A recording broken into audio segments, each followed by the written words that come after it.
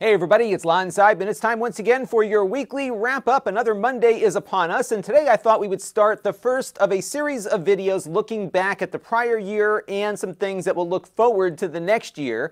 And I wanted to begin with the negatives, the things that let me down in 2021. So let's get to it.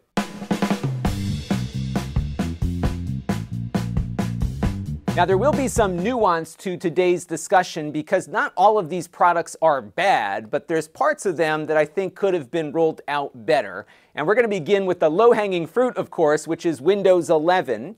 And this was released not too long ago, and we looked at a Windows 11 laptop the other day. This is the HP Victus 16, a gaming laptop that came with Windows 11 pre-installed. And I suspect as the year progresses here, a bulk of the PCs that I review here on the channel will be running Windows 11. And it's great for newer PCs, but the big issue that I and many others had is that Microsoft set a pretty hard line in the sand for hardware compatibility. Namely, if you've got a PC that's maybe 2 or 3 years old, it may not meet the minimum hardware requirements to run Windows, even though it is capable of running Windows. Windows 11 is not a big change to the operating system, but Microsoft said that they want to focus more on secure hardware platforms, and if your computer doesn't have those chips, it can't run Windows 11, and at some point Windows 10 is going to get phased out and you're kind of stuck with a perfectly functional computer with no way to upgrade the operating system or secure the one you have. Now, while I don't doubt the sincerity of people at Microsoft who say security is why they're doing this, the real reason, though, I think goes back to the corporate suite, because 2020 was the biggest PC sales boom that the industry has seen in close to a decade. That, of course, was due to the pandemic. And now we're starting to see things tail off. I'm seeing traffic on my PC videos tail off because everyone that needed a PC got one. And Microsoft needs to find some way to keep the momentum going here and get more new PCs sold. And the reason why Microsoft wants more PCs sold is that they get a cut of every computer that rolls out the door from any manufacturer because, of course, they have to license Windows. And I think that's the driver behind this. Adding to this theory is the fact that Microsoft has revealed a way for the technically inclined to remove the security requirement and get Windows 11 installed on a PC that might otherwise be listed as incompatible. And they know that most consumers are not going to do this. And I think this is the real driver here. So for all of us complaining about it, here's the way you can get it done on this article on PC Gamer. It'll link to an article that Microsoft published themselves on this topic. But for everyone else, they're going to get that notification on their computer. They're going to jump into Windows Update and see that their computer is not able to go to the newest operating system. And that, of course, I think might coerce some people into buying a new computer, even if the one they have is fully capable of running Windows 11. Now, while we're on the topic of Windows, my next gripe involves running Windows on an ARM processor. There has been, in my opinion, zero progress made over the last year in getting the ARM version of Windows at parity with the Intel version. If you're just living in the Microsoft ecosystem, I think it's fine. We're seeing now a few laptops starting to make their way out to the market, like the Samsung Galaxy Book Go we looked at, that's pretty affordable, and the more expensive HP Elite Folio. Both performed adequately within the Microsoft ecosystem, but the compatibility on Windows 10 ARM for Intel applications, especially 64-bit Intel applications, just isn't there. They're buggy, it's slow, a lot of stuff just doesn't run at all. So they've got a lot of work to do, and I was hoping Windows 11 would really show a big jump in all of those areas, and unfortunately it hasn't. So I think they've really got to up their game because Apple has demonstrated just how good an ARM experience can be on a mainline PC operating system. And it's kind of crazy we're not seeing that development on the Windows side, even though they have been running with a shipping operating system running on ARM for much longer.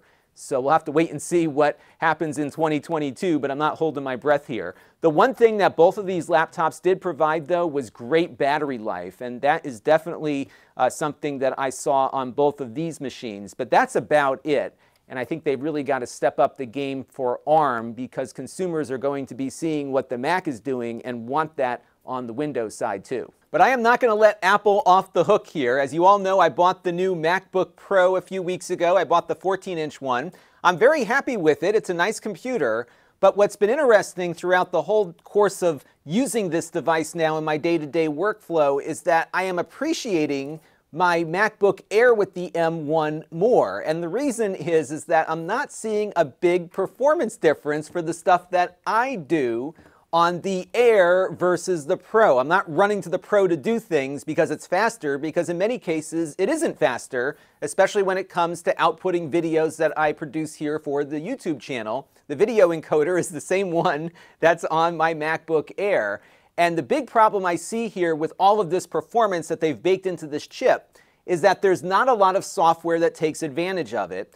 So case in point, I could run out and get a gaming laptop with a nice NVIDIA GPU on it running Windows, and I'll be able to find applications that make a lot of use for that. So for example, I'm running vMix right now on a Windows 10 PC. It can handle, I don't know, 15 or 20 different HD video streams simultaneously and composite them and mix them all together. It does some really amazing stuff. There isn't an app like that on Mac. OBS doesn't even run, I think, on ARM-based Macs at this point. So there's a lot of power baked into this chip, but not a lot of things that are making use of it. And my fear with these MacBook Pros is that they might go the way of the iPad Pro, where there really is not a robust software ecosystem that can show off or take advantage of the potential of these devices. The new iPad Pros are running with the Apple M1 chip, and I don't think there's a single app out there that really pushes those iPad Pros to the limit. I bought an iPad Pro back in 2018, and I never saw any applications that really pushed that thing further than my kids' entry-level iPads could go. So I'm hoping perhaps maybe Apple does some investment into these developers to encourage a greater ecosystem around the M1, because I think right now for people that are looking for a high-performance computer, an Intel-based machine or an AMD-based machine with a nice GPU is going to have a much broader software library, even if it does consume more power. And next up is all of the nonsense involving set-top television boxes. And we're going to start with the push to make advertisements centerpieces of all of these things. So if you have an Android TV device like an NVIDIA Shield or an Android-based TV, you never saw ads before, now you are, and you can't turn them off. This NVIDIA Shield on the desk here was purchased back in 2015. It got an update, and suddenly I've got ads that sometimes play videos that I cannot turn off. Even my television, an LG OLED TV, which didn't have ads when I first bought it back in 2016, now has this area that has a rotating advertisement every time I want to switch apps on the television. And what drives me crazy about this is that this LG television has not been getting any new features, but they did figure out a way to extract more value from me by putting the advertisement feature on my set, and that really rubbed me the wrong way. You can make the argument with the NVIDIA Shield that this has been a continuously updated device since 2015. It is probably the longest running device getting updates in Android history, but still it was sold as a premium device. Users who bought this were expecting, I think, an ad-free experience, which they largely got throughout the device's lifetime. Now all of a sudden there's ads on it and you can't turn them off. And I definitely understand why people are not happy about that. But my biggest area of concern right now involves Roku. I have long recommended Roku devices to friends and family because they're very inexpensive, they're very easy to use, they're very simple in their approach, and they were largely content agnostic. They just wanted to provide a good way for viewers to consume streaming content no matter where it comes from. But that has changed because Roku got into the content business and found there was a lot more money to be made off the content than off the hardware. That used to be the core of their business model. And as such, they're getting into these contract disputes. The biggest one right now involves YouTube and Roku. We talked about this story in depth a few weeks ago. At the end of next month, it is very possible that you will not be able to install YouTube on new Roku devices, nor will you be able to get an update for the existing YouTube app. That is going to knock off this platform that I earn a living on from millions upon millions of people. Roku is the market-leading platform, and the fact that we're getting into these battles over apps is just ridiculous for consumers, but that's what's happening. Certainly there's going to be two sides to this story whenever this gets resolved, but right now it's not looking good, and I don't think anyone wins here, especially consumers who stand to lose a lot of great content, in my opinion. Now, if this wasn't bad enough, there's another fight on the horizon between Roku and another big content provider, this one Amazon. So it's possible, according to the Android police, that we might see the Prime Video app drop off of Roku next. And this is over Amazon's IMDb TV service. That is a free advertiser-supported streaming service in direct competition with Roku's Roku channel, which is also free. There is big money in this advertiser-supported business, and Roku's market advantage is that they've got the market-leading TV box here in the United States, and if they can funnel their users into their content, they're going to make a lot more money, and that's why they're willing to just toss off YouTube and Amazon, because the upside for Roku is significant if their competitors are not on their platform. Now, we don't know the whole story here, just like we don't know the whole story with YouTube, but I'm starting to see a pattern here of all of the free TV providers getting raked over the coals by Roku. And I have a feeling it's about the fact that they stand to earn more money by throwing their competitors off. And so this is the next thing that's on the horizon. And just to give you an idea as to how much money there is in this, Amazon hired Judge Judy for IMDb TV, one of the highest paid syndicated television people of all time. So there's a lot of money on the table here, and unfortunately, consumers are going to be stuck with less choices, or they're going to have a separate box for each different channel that they want to watch, which I think is kind of nuts. So we'll continue to follow this story. I have a feeling that Roku and YouTube might be working out their differences. It's been quiet now for a couple of weeks with that deadline approaching. If they were having really irreconcilable differences, I think both parties would be more aggressively communicating at the moment. So hopefully they're getting close to closing a deal, but now we got to keep an eye on the Amazon one. So stay tuned. I think our friendly Roku Universal players may not be as universal as they once were, and my fear is that these kinds of fights are going to start happening with other platforms too, which is really disappointing. But stay tuned. There's always more to come on this topic. And that is going to do it for my list of tech letdowns of this year.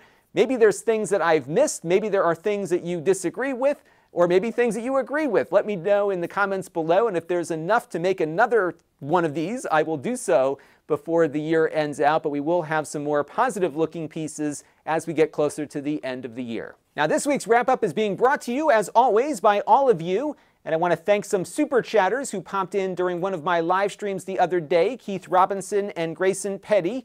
We have no new supporters this week, but we still have many people who support the channel on an ongoing basis. And of course, those of you who watch on a regular basis too are equally important, because all of those things equal channel growth. And if you want to support the channel, you can. You can go to Lon.TV/support and make a monthly or a one-time contribution to the channel. We support the YouTube membership program, Floatplane, Patreon, and my own donor box page. You can find me on a bunch of other places and platforms as well, including an audio version of this show as a podcast, which should be available on most popular podcast feeds. We're also now on Spotify in video form too, so you can find this show in its entirety there. And then, of course, we've got my Amazon page at Lon.TV/Amazon shop, where a bulk of my product reviews appear completely ad-free. So check it out. We have my very infrequent email list at Lon.TV/email. We've got the Facebook group, and we've got the Discord, which is starting to get a lot more activity. My notifications keep going off on my phone, so I'll be popping in there a little bit more frequently. At least I'll try to. And then, of course, we've got my store where I sell previously used items that I reviewed here on the channel and I'm now getting rid of. And as we wind down for the holiday season, that store will get hopefully a little more active with new listings. I have a pile of stuff that I keep talking about over there that I haven't gotten to yet. But be on the lookout. I will be adding some things throughout the rest of November and December there. And there's only one of everything, so if you want to get notified when I add something to the store, you can sign up for the email list that is up on screen at Lon.TV/store alert. And that is going to do it for this week's weekly wrap-up. Thank you all for tuning in and listening to my gripes about the tech that let me down this year. I'd love to hear your thoughts down in the comments below, and definitely let me know what let you down too, all right? So that is going to do it for now. Until next time, this is Lon Seidman. Thanks for watching. This channel is brought to you by the Lon.TV supporters, including gold level supporters Hot Sauce and Video Games, Brian Parker, Chris Allegretta, Tom Albrecht, Thomas Anfang, Jim Tanis, and Handheld Obsession. If you want to help the channel, you can by contributing as little as $1 a month.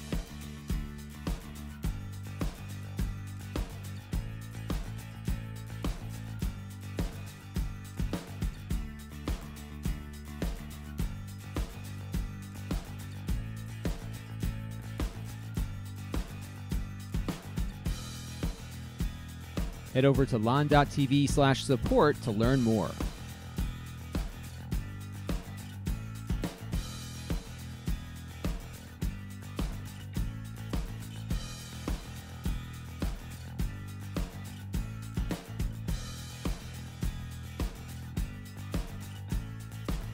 And don't forget to subscribe. Visit Lon.TV/s.